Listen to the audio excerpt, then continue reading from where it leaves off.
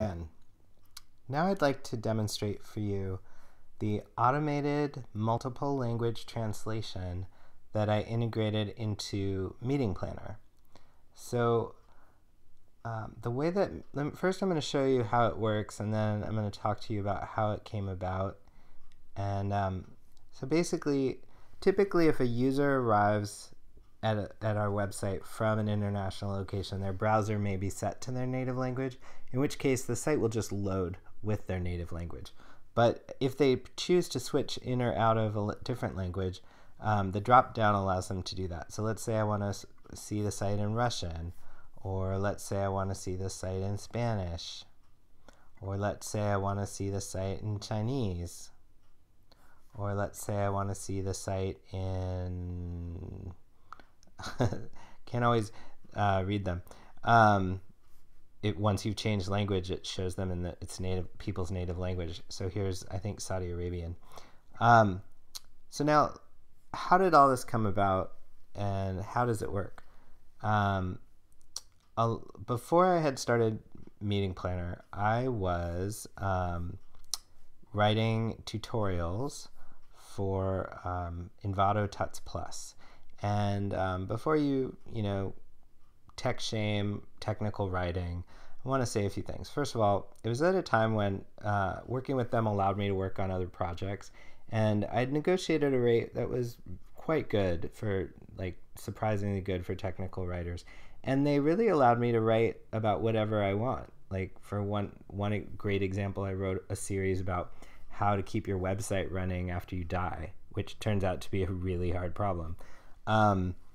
And at one point I said to them, what if I had this startup idea. I said, what if I write a tutorial about trying to build a one-person startup? And they said, go for it.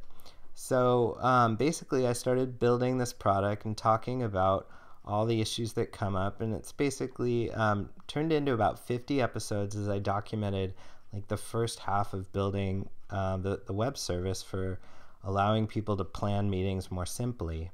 And you can see all these different articles here, how we did scheduling a meeting or how we integrated Mailgun.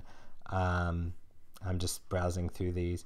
How I did OAuth to allow simple one-click login from Google, Facebook, or LinkedIn, things like that. And here's a really interesting one on, I kind of wanted to talk about how much open source code I was using. So I just dedicated one episode to describing all of the open source modules that I've used to build Meeting Planner. And at one point, I decided to cover localization. I'm programming for this in Yii Framework, Yii Framework, which is basically a model view controller for PHP, and it's incredibly powerful. At the time, it was ahead of Laravel, and so I found that I could do anything that I wanted with it. The community's great. There are plugins and packages for nearly anything you want to do, and it also has a scaffolding for building code. So it's so fast to build stuff. It's just super fun.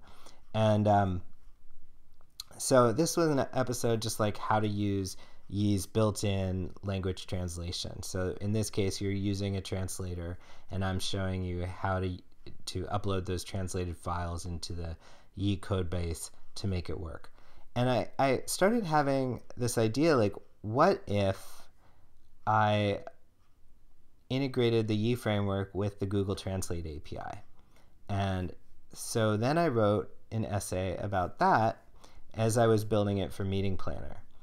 And so this allowed me essentially as a one-person startup to have imperfect translation for any language I desired, which in this case ended up being, I think, about 20 different languages.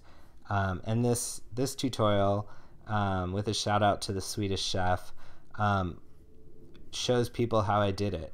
And it was just a really fun project. And as you can see, the outcome was incredibly powerful. Like, here's Meeting Planner in Hindi. I want to talk about one other thing, which, let me show you the code. So here is the Yii code for my English translations. And as you can see, it's just basically one-to-one. It's all English. and front end is my file for my front end website. And then let's say this is again an auto-generated French translation file. So it's the same English strings on the left, and then on the right you have the French translations provided by Google Translate. And Yii does have tokens that you can use for standard variables that will be replaced in real time. Let's see, let's look at Japanese. So here's a Japanese translation file for meeting planner code, strings, essentially. And then let's look at Russia. Here's some Russian language strings, and here's Chinese. So by automating this, I've allowed Meeting Planner to become an international scheduling calendar site, which is pretty amazing. But one question you might have is, well, how do people in China find Meeting Planner? And this is the hardest part of the project, I'd say, was making Google sitemaps work for multiple languages. The standard is really confusing and very time consuming to implement, but this is sample code from our sitemap. Meeting Planner is compact enough as a site, like there's not a lot of breadth to it. You're scheduling a meeting, you're viewing your meetings, that I could use one sitemap file. And what you can see here is pretty much the hreflangs have reference for the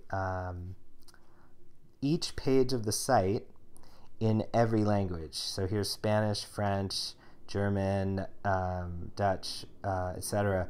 for every URL. So the sign up page, the find time page, the request password reset. And then of course the sitemap standard is ridiculous in that you have to have every iteration of every iteration. So it just goes on forever. And that wasn't very fun to code. But it allows people in any country to actually find Meeting Planner when they're searching for a solution. So I hope that you've enjoyed. Oops, change this the screen size. I'll just show you one more thing. All the pages in Meeting Planner are translated. The only difference is that the translation control moves to the bottom.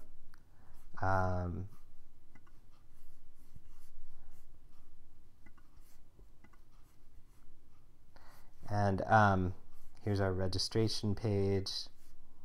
Let's say you want to look at it in Chinese. So I hope you've enjoyed this, and thanks for watching.